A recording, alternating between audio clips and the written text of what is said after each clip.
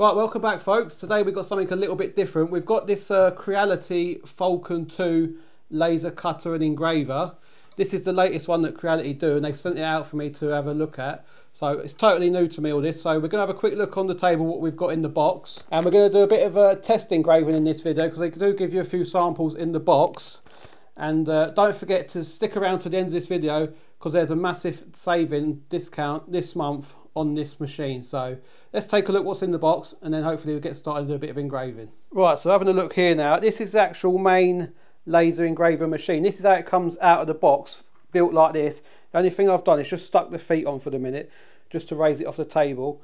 Also has a on and off key safeguarding, which is quite handy if you've got kids about, so you can lock it like that and now the machine's disabled. You also get the air pump in the box with this one. You get your goggles, you must wear them because of the laser.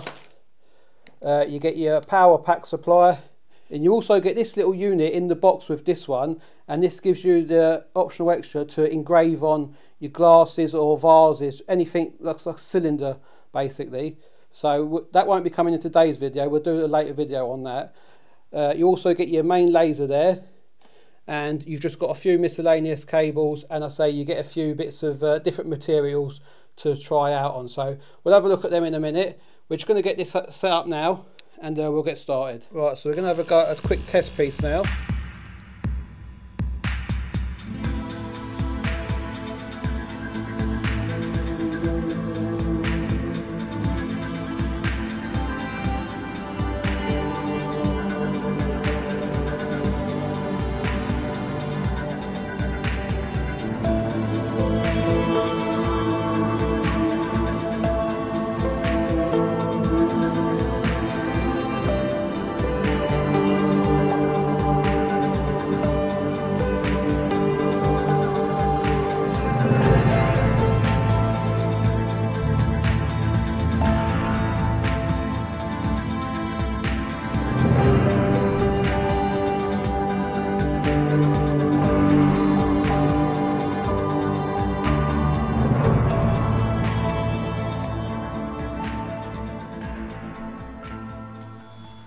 And there we go folks. Right folks, we're all set up again on this one. I've got my little steel piece of metal there. One other thing just to mention before we do go ahead, you've got your three lights on the front here, your indicator lights. You've got your air light, that doesn't activate green until you start cutting with your air pump, so that's fine flashing red for now. You've also got a fire light which is on green, and obviously if there is a little fire under the laser, that will indicate, and I think it flashes red like the air pump. And then you've got a lens light there, so with it being green, that's all good. That means our lens is nice and clean. But again, if there is crap on the lens or smoke build up from when you're doing on the wood, that will change colour as well. So once you're going, you do always want to see, if you're using air on the wood, you do want to see 3 green lights. But as we're engraving on metal, we don't need the air on. So just in your settings there, I don't know, you can see that well, it's not very focused very good. So I've actually turned the air off on this, because you don't want air on the engraving. So I've framed it all up. We're just going to hit start again. I've put it onto speed 6000, and I've put the power onto 50%. Again, I've got to learn all what sort of powers I need to be using, so I'm just going halfway with the power. So let's hit start and see what happens. So as you can see, the air is on amber because we're not using air on this. You don't need it on the engraving. So again, got my glasses on. Hopefully I've lined everything up right. And let's see what happens. So this one reckons it will take about 5 minutes, and the reason it's going to take a bit longer is because I've got the letters filled in as well.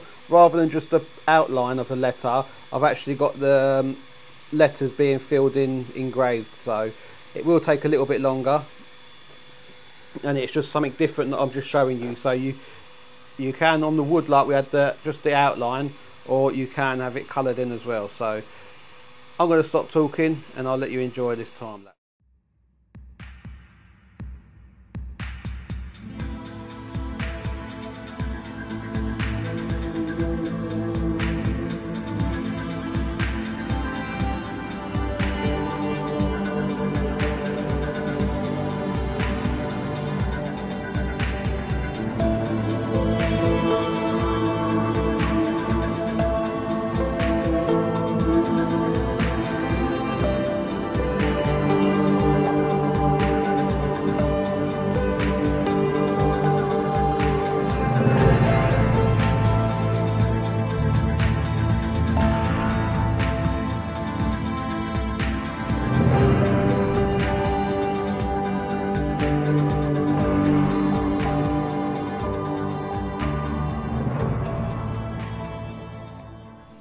Right, so coming in, folks, as you can see that's looking pretty good. It's not far off of centre, to be fair. The N is just a little bit on the edge there, so it could have been shifting that way a little bit. But with that setup, I'm pretty happy with how it's aligned on there, really. It's a bit light in here to show you, really. I'll just try and get it up. So as you can see, that's etched in there lovely. And you can barely feel that either.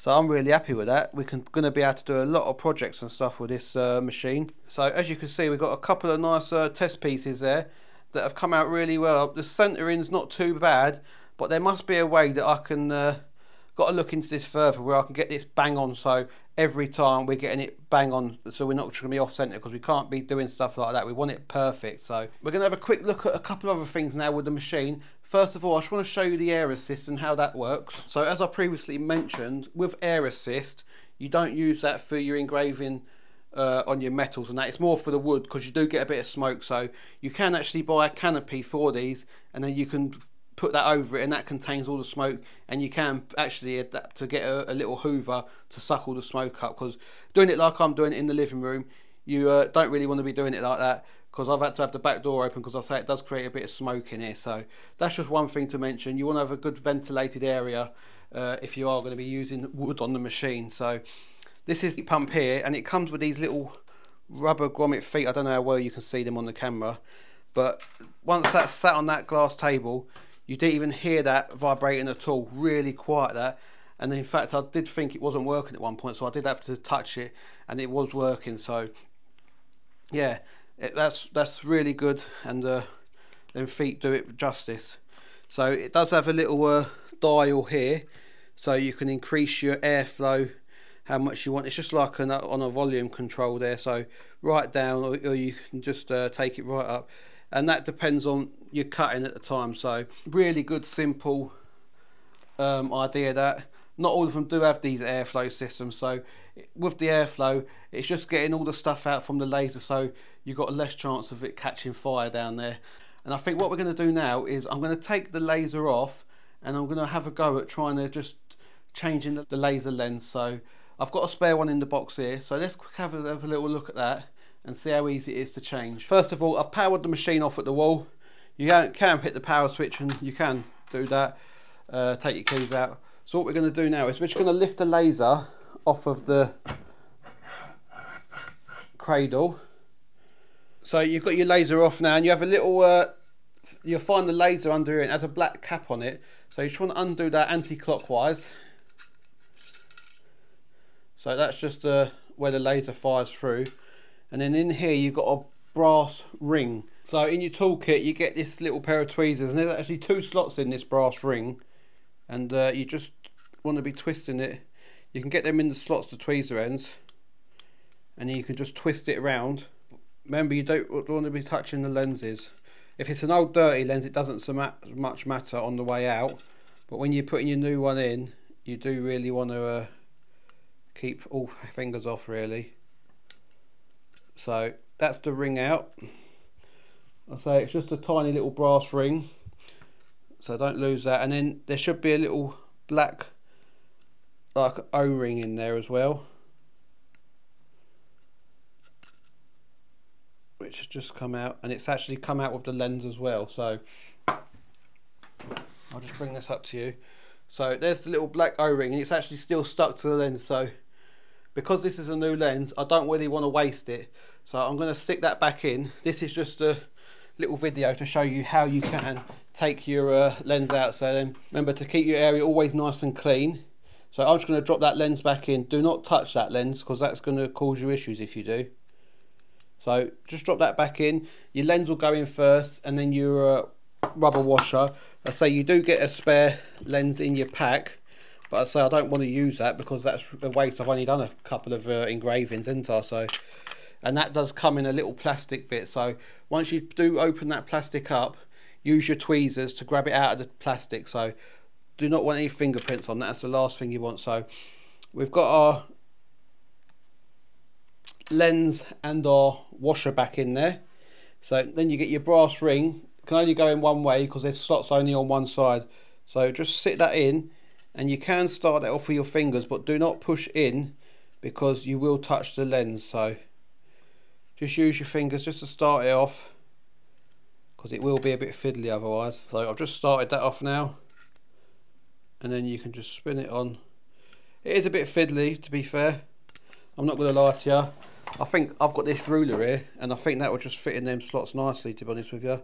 It is a bit fiddly with them tweezers, but that's the way they show you how to do it on the website. But yeah, just using this, just make sure you've obviously got something that doesn't impede and scratch the lens. That's the main problem. You do not want to be touching the lens. But this steel rule is working a treat. Right, so that's the lens back in again. Just give that a little bit of a blow. You do get a cloth in there as well, so I'm just going to quickly just wipe that lens. So then you just put your screw cap back on for your laser. Again, be careful, you don't want to cross thread it. So get that on there lovely like that. Just tighten that up. It's only got to be hand tight, you ain't got to go mad. And then that is the laser head replaced or cleaned. So you just go ahead then, just sit it back on your laser carrier. I'm not going to set it adjusted at the minute, I'm just going to put it in, because next time, depending what I use, if it's wood or metal or anything, whatever I use, I can set the laser up each time as you go. 9 times out of 10, engraving is always on the highest setting. It's just if you're doing cutting, you get different lengths where the laser needs to be dropped down depending on the thickness of the wood you're using. So just something else to mention, I say this is the 22 watt, but I have found out that you can actually change the laser heads. So you can decrease it to the 12 watt, or you can up it to the 33 watt laser head as well. So if you have got just the 22 one and you do need a bit more power on a laser, you can actually, instead of just buying another whole unit, you can just upgrade your laser as well. So that's something handy to know as well. So yeah, this is the first video of me getting used to this Creality Falcon 2 laser, engraver and cutter. There's a lot of learning for me to do on here, so today's video was just basically getting a basic start up on it, having a quick go at doing a bit of engraving. As you can see, we've done all right. We've got a bit of engraving on wood, and we've got a bit of engraving on some metal as well there. But I do really want to do a bit more on this. I'll say I've got the roller so we can do vases, even pint glasses, anything along them lines, even water bottles. You can engrave on them as well, the tin water bottles. So there's a lot this machine can actually do, and I say it's an ideal business opportunity for you as well. So there's a lot of money to be made with a machine like this. I say it is a business, and we've not even scratched the surface on what this machine can actually do.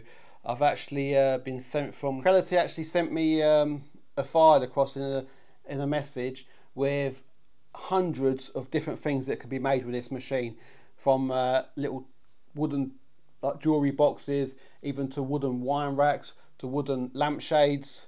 Fantastic, loads of stuff I mentioned earlier in the video, even to like 3D puzzles that you can cut out and actually be made like dinosaurs and kids stuff like that. So yeah, I'm gonna have a flick through them, and I'm gonna choose one, and I'm gonna make a second video on this just to show you what sort of crafty stuff can be done with this as well, because there's a lot of people out there that like doing arts and crafts and that sort of stuff. So this might even benefit someone in the craft market.